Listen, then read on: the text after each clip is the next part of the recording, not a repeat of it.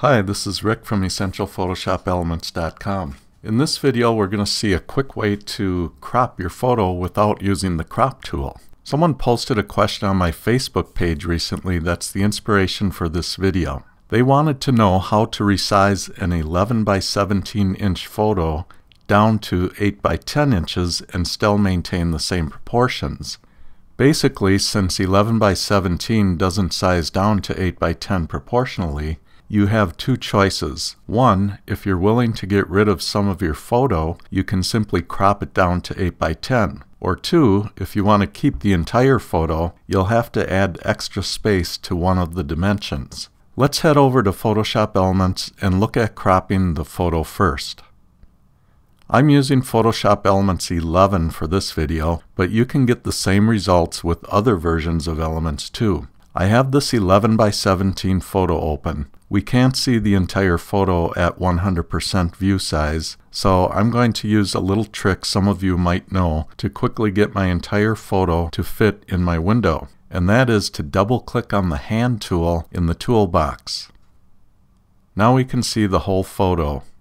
I'm also going to show you a trick for cropping your photo to a specific size by using the rectangular marquee tool instead of the crop tool. So go over to the toolbox, and in the select category of the toolbox, there are 4 tools visible, and the top right tool in the select group is where the marquee tools are. There are 2 different marquee tools that share that same space. There's the elliptical marquee tool and the rectangular marquee tool, but you can only see one of them at a time. They both look like dashed lines. The elliptical marquee tool is shaped like an oval, and the rectangular marquee tool is shaped like like a rectangle.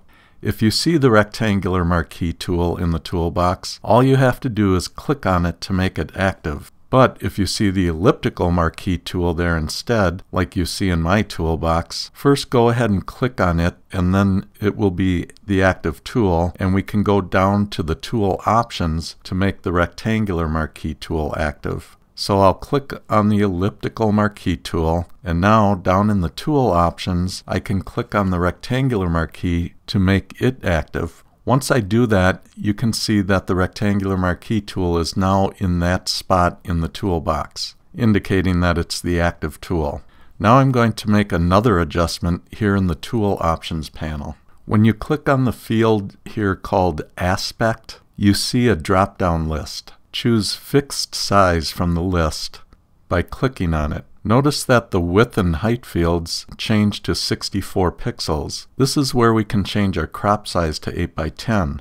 First, triple click in the width field to select everything in it.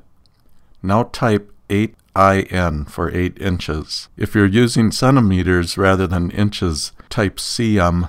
Then press the Tab key to highlight the height field and type 10. Now move your cursor over your photo in the live work area and click once. You don't even have to drag, just click. And when you do, an 8 by 10 selection appears as indicated by the marching ants. The area inside of the selection represents what part of your photo that will remain after we crop it. The area outside of the selection will be deleted. You can move the selection around your photo by placing your cursor inside of the selection and clicking and dragging it. I basically want my subject to remain after cropping, and I'm not too concerned with any other part of the photo. So I'll move my selection over him, and I see that he fits in the selection from head to toe.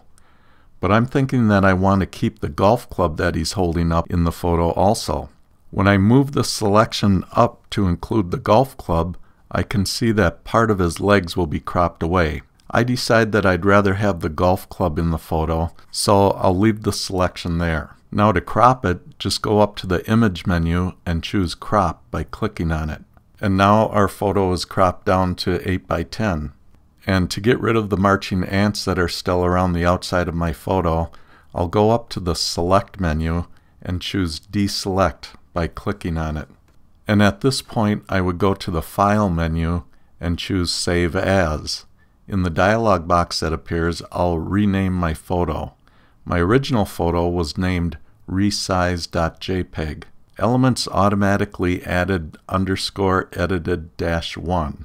I'm going to click and drag over that added type to highlight it, and then I'm going to type _cropped 8x10 because that is more descriptive for me. And then select Save. Now my original uncropped photo will remain unchanged, and I'll have an additional 8x10 version that is easily identified by its name.